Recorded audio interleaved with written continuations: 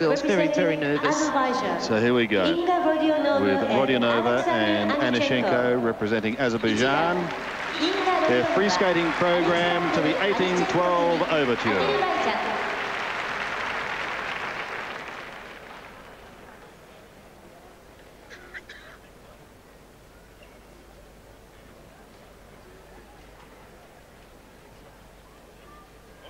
Inga 17, Aleksandr age 22.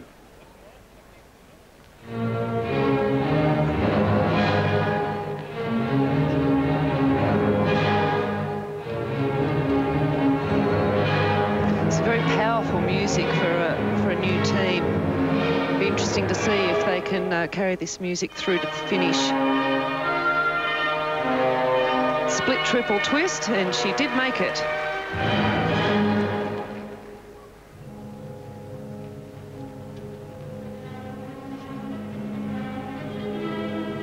And side-by-side triple toes. He's only done the double. She's just managed to get the triple done. We're finding all the pairs doing their very big tricks up front of the program before they get too tired. Hand-to-hand loop. Same lift that they showed in the short program.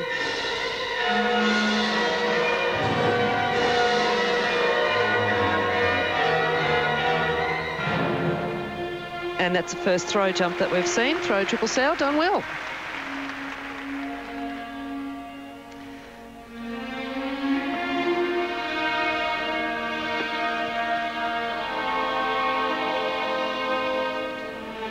This is the first of the pair spins. In the free program, they must do 2 pair spins.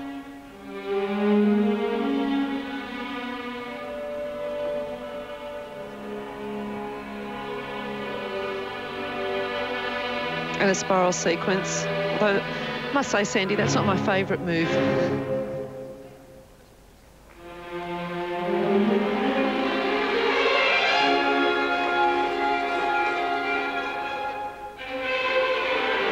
And they're going to attempt, try, throw triple toe.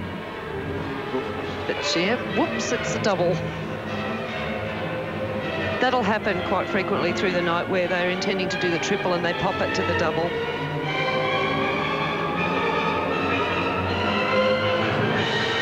Overhead lift. Small one-handed. Belinda, when the judges are watching pairs, can they often just be watching one of the skaters and miss what the other has done? All of us missed that with Stephen and Danielle the other night. He also did a double Sauka instead of the triple. We were all watching Danielle. Sergei missed it, I missed it.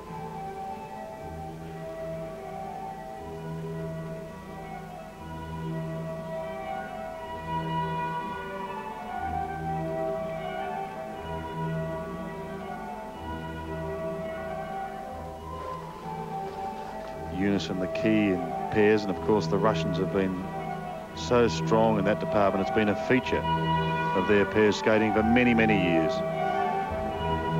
But they'll be coming up a little bit later on tonight, as will Stephen and Danielle. Yes, not long until they come on the ice. They'll be on the ice at the very next warm-up. Like the rest of Australia, we can't wait. Back outside death spiral. He's all the way down in the pivot. Often seen pairs like this team that look a little weak at this stage and come back in 2 years and almost blow the competition away. And they're certainly in a fantastic training environment in Moscow, so we'll see what happens to this pair. Well, they've only been on the national team for 2 years. Getting a little tired now, I think. Big ask. A long program is 4.5 minutes long. Need to be very fit. Double flip, turn into double loop. It's the required jump sequence. And the second death spiral. No, it's not going to be the death spiral. The second combination spin.